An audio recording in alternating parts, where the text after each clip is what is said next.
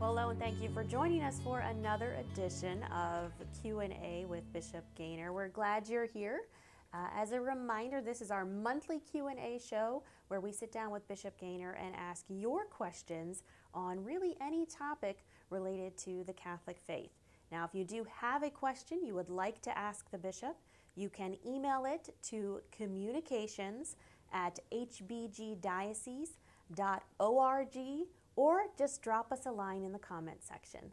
So, Bishop, thank you for joining us once again to answer some of our listeners' and our viewers' questions. You're very welcome, Rachel. I'm happy to be here with you and with our viewers. Excellent. So I know the latest talk, or the most recent talk, has been about the USCCB meeting, which took place towards the end of June. And certainly a big topic of discussion was this teaching document on the Eucharist. I know there's been some confusion or maybe some misunderstanding in media reports on what exactly this document is meant to do.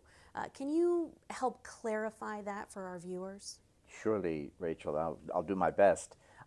It is, as you called it, a teaching document, and it's last November in our meeting, the Committee on Doctrine, which is chaired, by the way, now by our own native son and former Bishop of Harrisburg, Bishop Kevin Rhodes. That committee was tasked with the project of coming up with an outline for a document on the Eucharist. The working title now is The Mystery of the Eucharist in the Life of the Church. And certainly, I hope everyone would understand the importance of that document. We're at a time when we see more and more evidence of Catholics who just don't understand the Eucharist as the source and summit of our life. Catholics who may even be practicing and coming to Mass, but don't believe in the real presence of our Lord. So this is a critical time when this kind of teaching document is so relevant and so much needed. The document, as is proposed, will have three sections to it. The Eucharist, a mystery to be believed, speaking about the truth of our Catholic teaching on the Eucharist. The second part will be the Eucharist, a mystery to be celebrated, emphasizing the beauty of our Catholic liturgy. And finally, the third part, the Eucharist, a mystery to be lived. And in that part, it will be the goodness of a life centered in the Eucharist. And it's that part of the document where there is a proposal to have a section on what has been the focus of the media, and that is Eucharistic consistency. There may be, in the draft that we'll look at next November in our fall meeting, our plenary session, certain descriptions of those things that would qualify to deny a Catholic in public life from receiving Holy Communion. That's been typically called now Eucharistic consistency. And you know, it's always been our Catholic position that we don't have what in general in Christian terms is called an open communion table. There's always been, first of all, the requirement to be in full communion with the Catholic Church. When we say amen to the body of Christ, we're also saying amen to the believing mystical body of Christ. They are inseparable. I know I've said before that the Eucharist makes the Church and the Church makes the Eucharist. And so this part of the document is going to say that by sharing regularly, as Catholics ought to, in the mystery of the body and blood of Christ in the Eucharist, it must then be evident in the goodness of our lives, leading lives that are consistent with the Church's doctrine and moral teaching. And this is, again, nothing new in the Church. You can go back certainly to St. Paul in his first letter to the Corinthians, chapter 11. And he speaks there very clearly about he who would take the body and blood of Christ unworthily eats and drinks a judgment on himself. So he warns the Christians in Corinth, in the Christian community in Corinth, to discern the body, to be sure that, in our terms, you might say, that your conscience is clear, that you're in full communionful unity with the church in order to say amen to the Eucharist and to receive Holy Communion. Justin Martyr, very early in the 2nd century, and the earliest description we have of the Mass outside of the Scriptures, speaks very clearly there about people who are not in union with the believing community cannot partake of the body and blood of the Lord. So it's something that is part and parcel of our Eucharistic practice through the centuries. And we have documents clearly from 2006 from the Congregation of the Doctrine of the Faith about public officials who defy church teaching, either doctrine or moral teaching, and who should be excluded from receiving because their lives and the positions that they espouse adamantly, strenuously, publicly, are contrary to the Church's teachings. Pope Francis chaired a meeting, now very famously called the Aparecido meeting, when he was the Archbishop of Buenos Aires. And the document that was produced there says exactly the same thing, that public officials, and of course he's speaking in the context of South America and Latin America, but nevertheless, Catholic public officials who defy church teaching should be excluded from receiving. So that is proposed as a part of the third part, a mystery to be lived, and we'll see how the final text comes, and it will again be debated and discussed at our fall meeting this coming November. Okay, thank you, Bishop. I'm certain that will help a lot of our viewers with, understanding a little more about Sure, because the only thing we've heard about this is the focus on whether or not can the church, should the church. Truthfully, I think the church's preference, the canonical preference, is that when one knowingly takes these kinds of positions, it would be a matter of integrity to exclude oneself, rather than look on it as a punishment, beating down some public official. A matter of personal good conscience and integrity should tell a man or woman who's serving in public office, when they have taken positions totally contrary to their own faith, that they're not in harmony with their Catholic Church. And therefore, the preference is that I exclude myself from receiving, just as so many of our Catholic friends who are in an irregular marriage, for instance, they may come to Mass regularly, but until they're able to regularize their civil union as a sacrament, the sacrament of matrimony, they know that they must refrain from taking Holy Communion.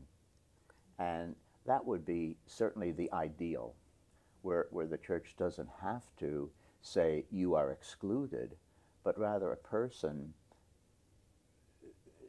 looks at their own conscience and realizes they are not in full communion because of their defiant position, and then excludes themselves from taking the body and blood of Christ. Right. That would be the way it should work. Okay, okay. So I kind of want to continue the discussion on the Eucharist, because I know there was another discussion at the USCCB about a Eucharistic revival project or event. So can you talk to us a little bit about that? Surely, gladly. And that phrase became a little controversial, Eucharistic revival, and we are using that phrase to describe this effort. But one of the bishops said, where I come from, that word revival means a preacher comes in, puts up a tent, preaches fire and brimstone, and then leaves town. We do need, again, as we said earlier, to revive among all of us our understanding of the Eucharist, our love for our Eucharistic Lord, and our own living out that mystery in our daily lives. And so this is an effort from another committee of the USCCB. It's the Committee on Evangelization and Catechesis. And it's a very ambitious program. It is a 3-year program that should begin in the summer of 2022. The first year, beginning in July of 2022 and extending to June of 23, would focus on the diocesan revival. And there we would hope during that time to have we use the phrase evangelical catechesis, because it's not just informational, but formational. We need all to be formed more deeply in the truth, the beauty, and the goodness of the sacrament of the Eucharist. And so the first year we'll focus at the diocesan level and forming leaders who will be able to facilitate and work for the next year. That would be the summer of 23 until June of 24, at the parish level. So first year diocesan revival, second year parish revival, and then the third year, which would be the summer of 24 until June of 25, would be a national Eucharistic Congress. So all of that work that's been done locally, those groups will continue, but there will be a focus on making a pilgrimage to a place somewhere here in our country where that we would hope to have a very, very large gathering of Catholics for a Eucharistic Congress. So it's an ambitious 3-year program. The title of it, at least the working title now, is My Flesh for the Life of the World. It comes from the 6th chapter of St. John's Gospel, verse 51, part of the beautiful Bread of Life discourse. And so that would be the title for this 3-year program of Eucharistic revival. Excellent, excellent.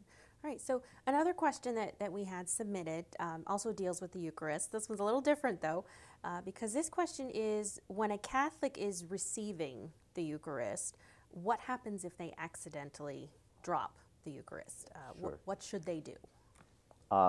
So I think there are two. If someone is, let's say, receiving in the hand, or sometimes even on the tongue, if the host, the sacred host, should fall to the ground, it depends. If it's in the presence of the priest, the deacon, or the extraordinary minister of Holy Communion, it may be that the one who offered the host will pick it up off the ground. And typically, what one would do would be to put it back in the ciborium, not to give that directly to that person, but to put it back in the ciborium. But if it happens as the person was walking away, then, or even if maybe the minister has a difficulty in picking up that host, then the communicant himself or herself can retrieve those, and then they should simply consume it. Sometimes, because we want to give the utmost reverence, again, emphasizing that a too casual of an attitude, I think, can diminish or dilute our understanding of the real presence of our Lord. And so we want to give the Eucharist and our Lord's presence in the Eucharist the utmost, not just courtesy, but sort of adoration. And so at times a purificator would be placed on the floor where the sacred host fell, and then there would be an ablution after Mass of that area, just taking some, a cloth with some water and making sure that no particles of the sacred host have remained there on the floor. Whether or not that happens, still it should reverently retrieve the fallen host, and then it needs to be consumed. Okay, thank you, thank you. So completely changing topics now, we did have a question submitted asking, can an Eastern Rite Catholic bishop or patriarch be elected pope, or must it be a man of the Latin Rite? Oh, good. Now, the Pope, the Bishop of Rome, is the universal pastor of the whole church, both the Latin Church and all of the multiple Eastern churches. And so a patriarch or an archeparch or an eparch, bishops in any of the Eastern churches, are all candidates for the papacy. And we've certainly in the history of the church had popes who were from one of the Eastern churches. It hasn't happened for some time, but they are all candidates when the cardinals go into that conclave and begin electing the voting process. Any baptized Catholic male who's capable of episcopal ordination could be elected. I think it's Canon 332. I did check that out, but I think it's Canon 332. So that if someone's elected who is not a bishop yet, they're taken into the conclave, and if they're not a priest, they would be elected. If we, it's often been said, if we had the male equivalent of a Mother Teresa, for instance, that everyone recognized that, and that just in addition to personal holiness and servanthood, that this person might be a good pope for the bishop of the supreme bishop of the church, then he would be brought in. He would have to be ordained a deacon one day, a priest the next day, and then a bishop before he became public as the new pope. So the truth is, though, that yes, Eastern bishops are all candidates, but any Catholic baptized male who is capable of receiving the episcopal office could be, in theory, elected pope. Very interesting. I didn't know that. All right. So the last question that we have for this time around, Bishop, is so this time of year, summer vacations are kind of picking up. People are thinking of going on vacation. And the question that was submitted is, are bishops allowed to take vacation? Are we allowed to take a vacation? I would say people who work around us are delighted when we take vacation, when we're away. And surely, yeah, just humanly, we too need that time to relax and step outside the normal routines of our responsibilities. And so, like a priest, we would have 4 weeks of vacation, which can be taken at any time. Can take them together or spread them throughout the year. So I've never taken that many weeks in a row. I generally take 2 weeks at the end of the summer around Labor Day for my vacation. But it's often a staycation, not just in COVID times, but I jokingly say, but it is true, I've become a destination for others, and that's fun. I enjoy offering hospitality to friends from the Allentown Diocese, and also friends from Kentucky and elsewhere, people whom I've known over the years, and the opportunity to get together. So I don't have any travel plans myself at this time, but I do have a number of guests who are coming during some of my time off. But we are allowed to have, and I think, humanly, we all need to take that time to get refreshed, rejuvenated, and start fresh then in our ministries. So we are allowed, we are encouraged, and I do. Excellent. Sure. Well, thank you, Bishop. That's all the questions that we have for this time. So we do really appreciate your time spent with us, and certainly your time spent with our viewers. You're most welcome, and it's my pleasure, and thank you for watching. Well, if you do have a question for Bishop Gaynor that you would like to show up in our next show, please email it to communications@hbgdiocese.org, or send us a line here on our Facebook page. You can drop it in the comment or private message us. From all of us here at the Diocese, thank you for watching, and we'll see you next time.